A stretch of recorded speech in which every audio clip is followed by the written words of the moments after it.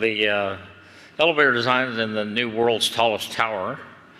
You've probably heard that it's going to have 250 floors. It really doesn't have 250 floors. That would be if we had floors all the way up to the tip of the tower. It really is about 167 floors, which is still that's a lot of floors. You imagine an elevator with 167 buttons on it, trying to push the buttons.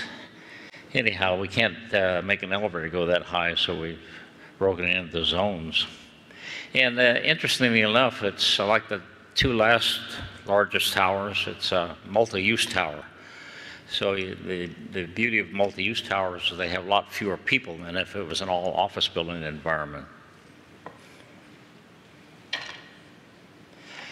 This is the one of the council tall buildings chart showing the tallest 20 towers in the world.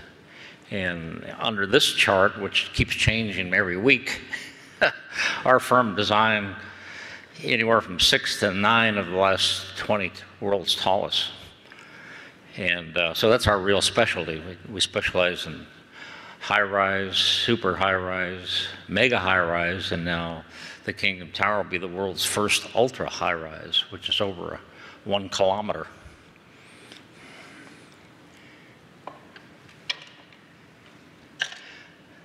The question that somebody in the audience asked Adrian this morning was, why do we build something that big? And I guess the best answer is because we can.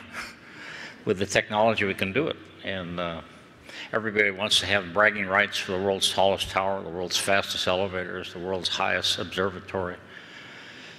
And it also puts Jeddah on the world stage map. When I first went to Dubai, I was amazed to see the Burj Al Arab. They were so happy with that tower when it was first built that it was on their license plates on all their cars. Same thing happened in Kuala Lumpur with the Petronas Towers. How many Americans ever heard of Kuala Lumpur until they built the Petronas Towers? And then even though they were only 88 stories, they claimed the world's tallest tower. And boy, everybody knew where Kuala Lumpur was very quickly. So the same thing probably will happen with Jeddah as soon as the word gets out that this really will be the world's tallest tower. And Adrian correctly pointed out number 3 is because it increases the surrounding plot values tremendously. So even though they may not make a lot of money on the tower itself, they do increase the value of all the surrounding plots. Plus it captures the Guinness Book of Records for a number of firsts, and I'll get to those in a minute. The wrong answers were to make a profit. Even though the project's only $2.6 billion, it probably will never make a profit.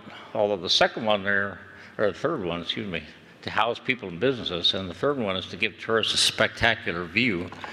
And that view doesn't come free anymore. They actually charge to go up there. Last I heard, the Burj Khalifa observatory lifts, if you have a reservation, it's $25 to go to the top. And if you don't have a reservation, it's $125 to go to the top. So you can see at those rates, you can make money very quickly. And now I understand that with the Shanghai Tower coming online, the observatory is actually taller than Burj Khalifa. So now they're charging you now extra to go to the observatory. And then if you want to go up the local lifts to a higher level, they charge another, I think it's $25 or $40 more. So there's a lot of money in going there. The biggest problem you have is getting people to leave. So we're probably going to have to time stamp everybody's ticket, because they go up there and they say, I paid that kind of money, I'm going to stay forever. You can't get them to go. And then another interesting way of collecting revenue off these observatory lifts is when they first did Taipei 101, I was absolutely amazed to see that, yeah, you went up to this pendulum bar and they had the tune mass damper in there, and you had a drink around the bar, and pretty soon you'd be saying, and that thing was moving, you could see the building moving underneath it, and pretty soon you'd say, is that thing really moving, or did I have too much to drink? And then the amazing thing they did on the way out, you went down and you didn't go back to the ground floor where you got on the elevator originally. They let you out at the 6th floor, which happened to be the top of the retail mall. And you have to go all the way down the escalator, so get some extra money on the way down from the retail. And it was interesting to see that Smith Gills designed the Kingdom Tower with a retail outlet also. Like most super towers, it has mixed occupancy, so this is the ideal stacking from an elevator standpoint. You say, why do we do it that way? It's because you can appreciate that office portion of a building requires a lot more, has a lot more population and requires a lot more elevators than does, say, a hotel or residential. In fact, the very top residential has very few people. And so we came up with the total number of people in this building, and based on the elevator design, it comes out to about 5,000 people. You'll hear people say, oh, it's going to have 10,000 people or 15,000 people. It doesn't. And there's two things that confuse everybody. One is when they design the life safety requirements for stairs in a high-rise building, you have to use a density that's much, much lower than the actual population. So life safety guys might come up and say, oh, we've designed the stairways for 10, 12,000 people, where the reality is there's only 5,000 people by our estimate.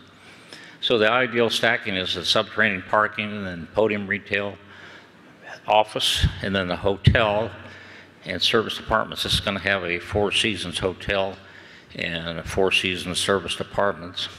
And then there's 6 zones of residential. And as you go up higher in the building, obviously there's fewer people in those units, and they have a lot more. They go from 2 bedrooms up to 5 bedrooms in the super penthouse suites. Some of them are half a floor. And then the big money maker, the observatory and the sky terrace. And those are served by their own special double-deck elevators. And then there's talk about having some restaurants and clubs up there. And then here's another money maker at the very bottom, believe it or not. These are the best tenants you can get. There's nobody ever there, and they never complain.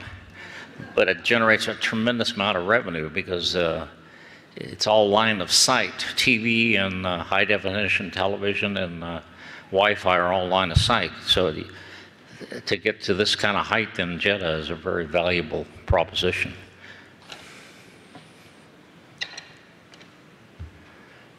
This is a little stacking diagram that shows you the breakout of the various zones.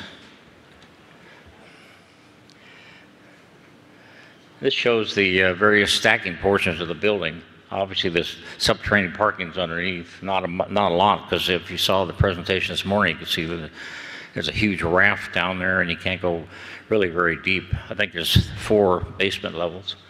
And then you have the multiple entry points, one for the hotel, one for the residential, and one for the office. And then the office space, and then the service departments. And then we go into 6 zones of residential, which are all served by a set of sky lobby shuttles and then transferred to local elevators. And then the observatory is way up here at the top. And then we have actually an elevator in the spire for the communications people. When we design elevators in any kind of building, we're always looking at peak traffic periods. So, for instance, they vary. In an office building, the peak actually is not the morning up peak, it's the evening out peak when you handle the most people. In a hotel, it's a lot of two-way traffic, so you really don't have really defined peaks. And then, so these are called traffic types, or one-way up, which you would use for designing elevators in an office building environment, and then two-way balance, which we use for designing elevators in a hotel and a residential environment. And then the big thing is, I told you we have to make some projection on the population. So that's where the talent really lies.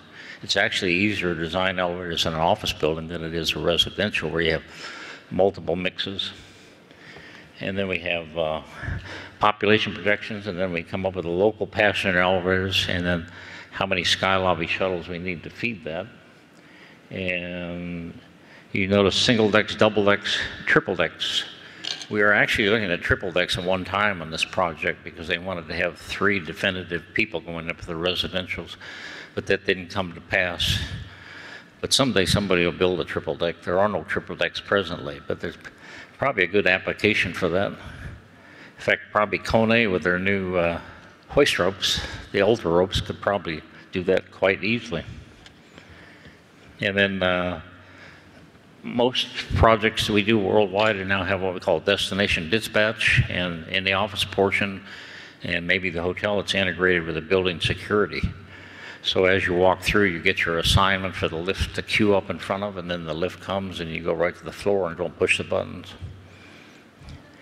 And then the observation shuttles in this particular job are, they're 1,600 kilograms, over 1,600 kilograms, and then their speed is 10 meters per second up and 10 meters per second down, which is actually the same speed that are in Burj Khalifa. But these particular lifts will be the world's longest travel lifts. Although there's a rumor that Kone may jump speed, up speed just a little bit. I don't know. They won't tell me.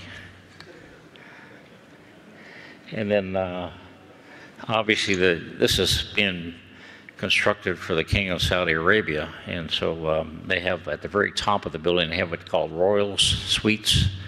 So there's some question about whether those people want to integrate with other passengers going up to those floors. And so with Destination Dispatch, we can not only set up which floors you're allowed to go to, but we can also set up a hierarchy of who you are and how good the service is. So obviously if the king and his entourage comes in, we would give them express service right to their floors. And same thing coming back down. That's one of the advantages of Destination Dispatch.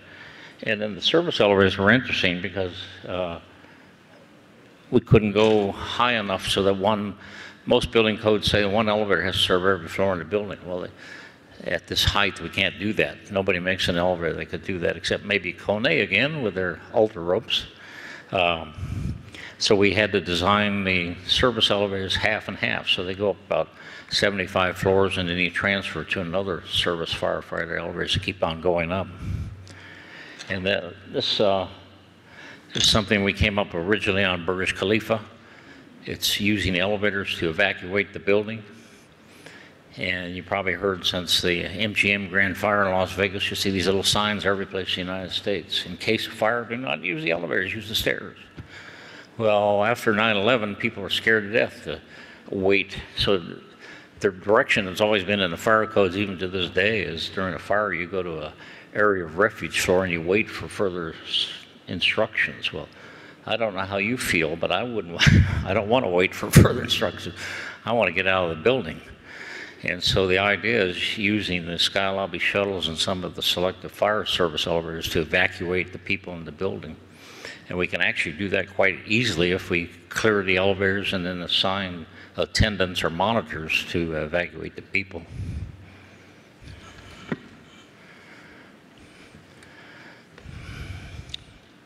Again, this has got approximately 5,000 permanent residents. And we have subterranean, these are all the different sizes of the building. About 2,200 automobiles, 22,000 square meters of office space. The hotel is anywhere from 168 rooms to 200 rooms, depending on how they're configured, and it's the Four Seasons. And then the service departments are actually used as an overflow for the hotel. So if the hotel is fully occupied and you want to put some more people up or short-term expatriate workers, you can put them in the service departments. They can pay by the day or weekly. And then then we get into the residential units, and this is kind of up in the air about how many there really are. It's anywhere from 230 to 300 residential units, depending on how they're divided up in rooms. And then we have at the very top, we have the very luxury residential units, 98 rooms. And in the penthouse, we have 118 rooms that are for the royal suites and other items.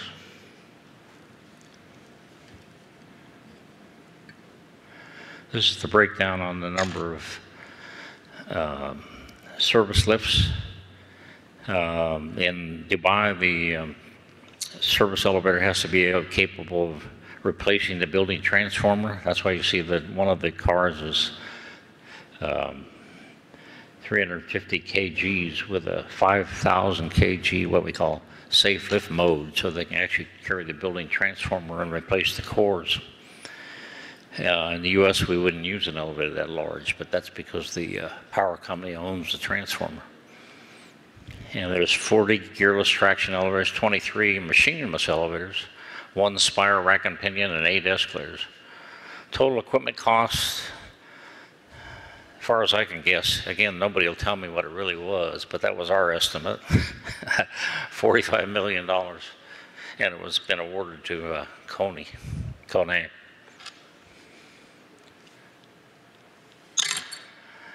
Here's I'm sorry it's sideways, but the building's so tall we couldn't get it to go vertically.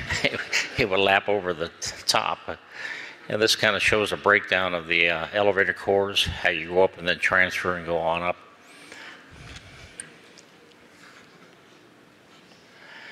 This shows the same pictures that Adrian showed you. The interesting one is this. This originally was going to be a helipad.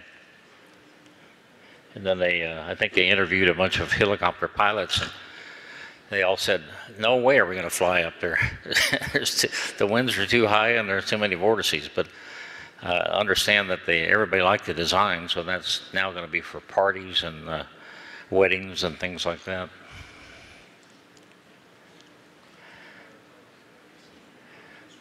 Here's some of the elevator. First, we'll have the longest travel elevator, and that doesn't mean that's the travel. This is the upper elevator of the service elevator. That's how high it goes up into the building. And then we have full stop service elevator transfers, which is a first. I think it's been done, and that's due to the building height. The highest observation level will be at 638 meters, but I understand that now it's closer to 652, so that's varying back and forth. And as I said, it'll be equipped with ultra ropes from Kone, so this will be guaranteed their highest installation to date. And this will be the longest travel elevators that have equipped with lifeboat operation and evacuation mode. And all of the gearless elevators are equipped with high wind designs, stack effect mitigation, because it's in the middle of the desert. Stack effects is just the opposite of what we might find in the US. In other words, you're worried about losing the building air conditioning out of the building, not cold air coming in the ground floor. And then we have seismic designs, although you heard from the structural engineer or the foundation guys, it's really not a high zone, although we've planned for that. And it's also got windage mediations, which means you have shrouds on the top and the bottom, kind of bullet-shaped like a nuclear submarine. And we're making them guarantee a 10 to 15 milli-G ride quality. That's front to back and horizontally. And this was designed so the equipment to comply with the 2009 IBC. This shows a stacking diagram with the various foundation configurations. The interesting thing about this building is we concluded very quickly with the core design. It would be very difficult to get a normal elevator in there with a rear counterweight. You probably realize that most gearless elevators have counterweights in the rear. So these are all actually designed with counterweights on the side. And that saves a lot of depth of the hoistway. I don't think a major building has ever been done like that, but Kone could accommodate, I wouldn't say quite easily, but they did accommodate it. And Adrian, one of the questions to Adrian was, how tall are we going to build? Well, there was a competing tower that was going to be designed by Nikhil in Dubai, and I understand that's been canceled, but it may come back at any minute. You never know. And then the goal for the next one is to build a mile-high tower, which would be 5,280 feet. And then there's also talk of a mile-high tower in Saudi Arabia, which would cost in excess of 20 billion US dollars. That's the quote. I say, if you check it out on Wikipedia, these are the kind of statistics you find. And then the 2-mile tower, is that even possible? Well, I think it's probably possible, not very likely, but it's possible. When I first got in the elevator business, I always heard that the milestone was Frank Lloyd Wright's mile-high building, and planned for, it was called the Illinois, and it was planned for Chicago. And I had quite a bit of detail on that, and it was going to contain about 18 million square feet, and it had a projected population of 130,000 people. And he didn't, nobody tumbled to the fact that you really should use sky lobbies. So he had come up with a plan to have atomic powered quintuple deck elevators, which he never told us how to build them, but that was the design. And so you would come up and park on one of 5 levels, and then you'd walk straight in and get on one of these 5 elevators. And then his designs, I think he was talking to Otis or somebody, but they came up with a total elevators of 76 for 130,000 people. I said, that's not even remotely close. So I actually ran some studies based on half the population, and I came up with like 150 double-deck elevators in order to do that with sky lobbies. So he had the best of intentions, but he wasn't close on the design. And so here's the building and how it was designed with the 5 lower levels, and then the elevators would go up, make 5 simultaneous stops as it went up the building, and then 5 stops as it came back down. So you can see the height of that building in relation to, say, Sears Tower or the World Trade Center that used to be. And this one I got out of Wikipedia also. It's a 2-mile high building, which would really be wild. But you can see it's basically a giant pyramid. Anyhow, that's the end of my presentation. Thank you very much.